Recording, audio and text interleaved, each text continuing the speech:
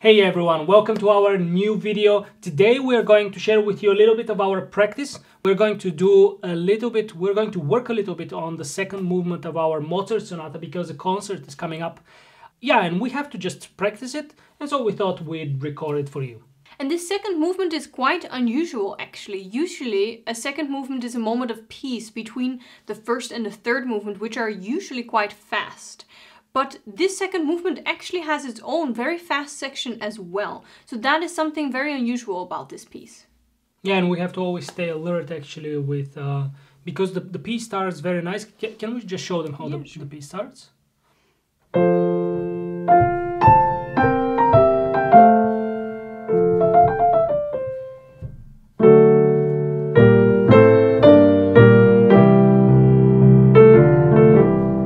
And so on. So this as you can hear, it's a typical second movement, very peaceful, very relaxed. We have a walking pace, andante, and then what Elvira mentioned, it's perhaps nice to show them actually what happens. Let's play from bar 26, and then they can see the transition to the fast part, which you just mentioned.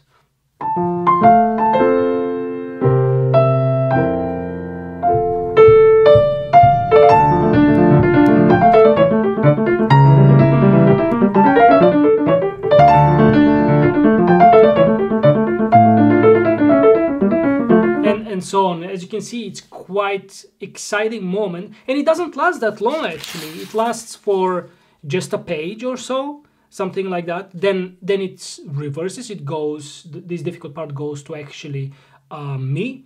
I have to do it later, and maybe that would be a great actually thing to practice a little bit. Yeah, since you mentioned it, let's just start with that. Because that is the most difficult place, I think, of this movement.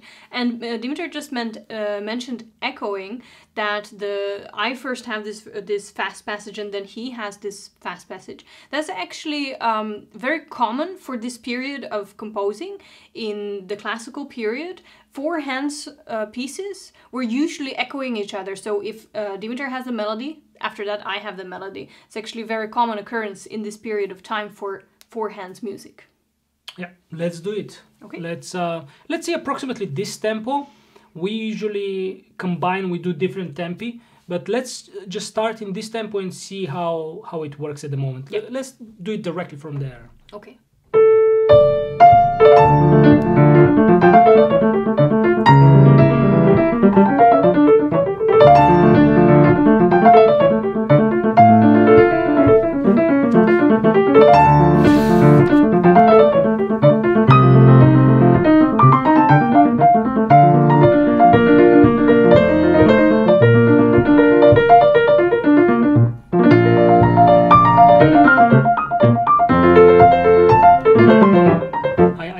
I skipped one note. Can we do it directly from my part, which is in 36? Sorry? We have to be very well together there. Yeah.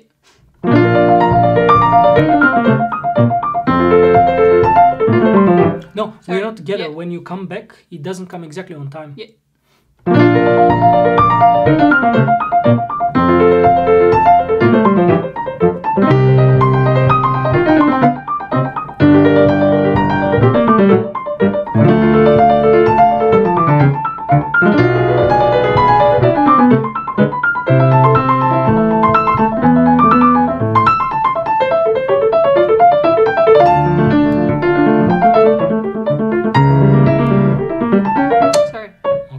Directly from the theme when it comes in my part? Yeah. Sorry.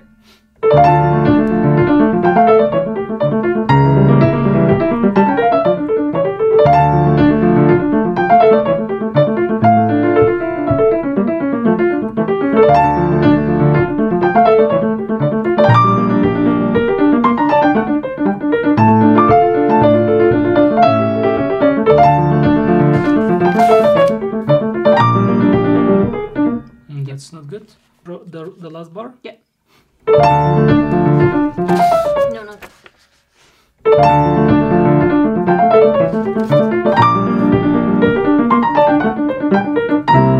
Yeah, so I think it's okay.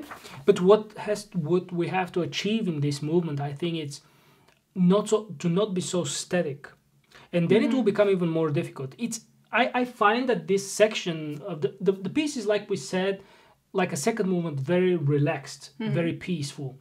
But then it comes this middle section that's very restless.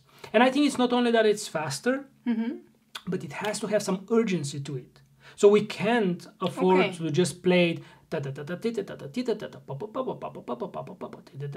That's fine. It sounds fine, but we want it to be more than fine. So we have to have that urgency that, for example, I see when I have my passage.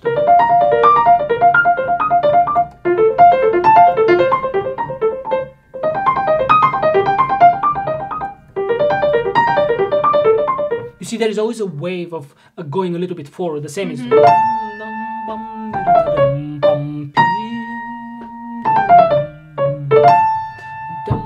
So you actually, I cannot do much with the theme, as well as you cannot do much with the theme. No, the not person a lot, who does the accompaniment has to bring that Okay. urgency. So when I have that, and you have to do the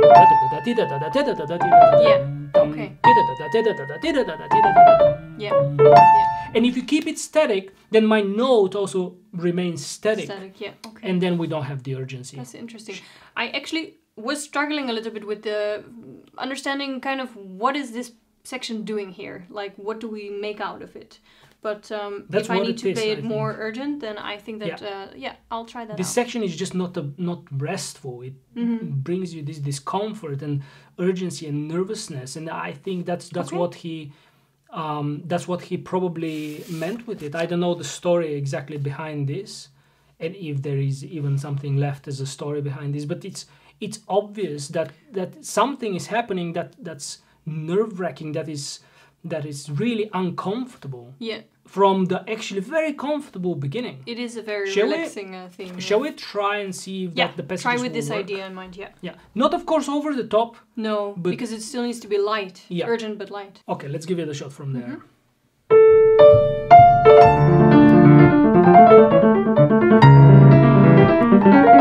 Yeah, but then... Too loud? No, you don't come on time on di-da-da-da-dum. Okay. We have to be really together on dim, da-da-da-da-dum, bum. Yeah. That sometimes we're just not matching very well. Okay.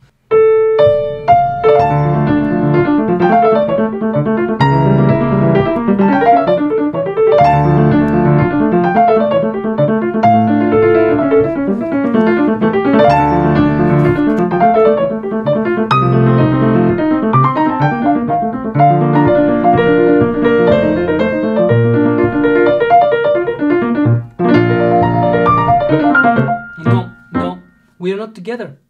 Okay, so we're not together again in 36. Let's work on that part again. Maybe directly. Maybe one bar before, because maybe the you can do your transition passage is what is difficult also. also. Do the passage.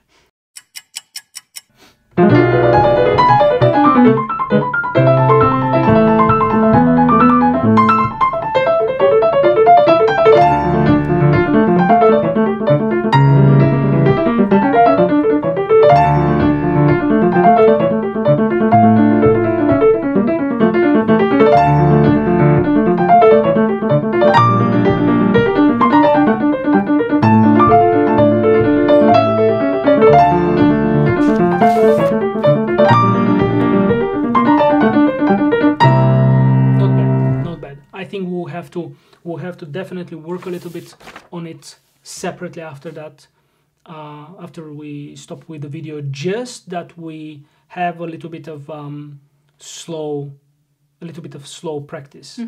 After the video, we're going to practice this a little bit extra, because what I feel is necessary now, and what we tell our students a lot, is if we keep on playing it only fast, I think that's the idea. We get the idea what it has to happen, but we need to definitely do it a little bit in combination with slow practice in order for it to balance out very well. And before we finish the vlog, I wanted actually to play for you a little bit the opening. The opening until this part without any repeats, so they can hear, and also for us just to see, to get this nice actually second movement, what it is about, because the majority of the second movement is actually quite peaceful. Yeah, that's true. And so let's see how it sounds.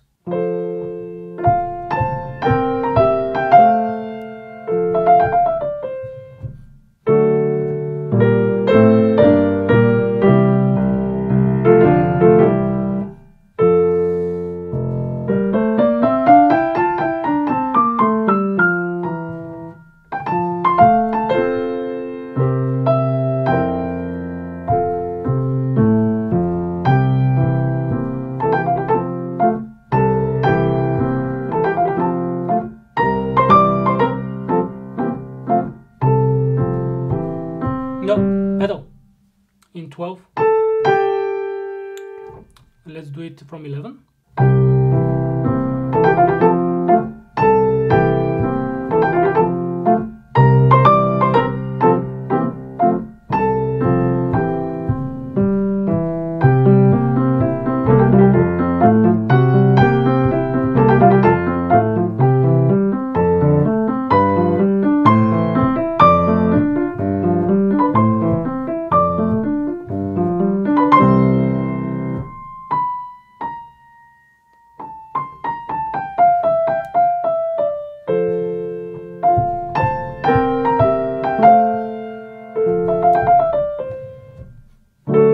A little bit of a longer note, a little bit like okay.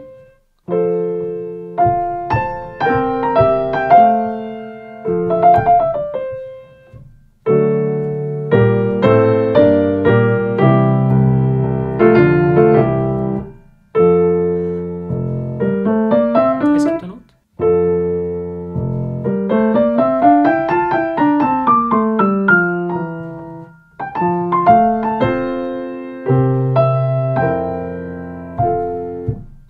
Yeah, so as you can hear this, and immediately you can see that once we start practicing, there are immediately details that have to be fixed. But we'll leave that for another vlog, of course, because I think we had enough for today. We'll just go and work ourselves. And yeah, thank you so much for watching. If you liked the video, if you enjoy our videos, don't forget to give us a like. And don't forget to subscribe to our channel so you can help us grow here on YouTube. You can also follow us on Instagram. We try to upload there as well. We also have a Facebook page, so feel free to follow us wherever you like. And if you want to hear us play this movement live and all our other program that we're preparing, actually we have a concert coming up. You can check our website.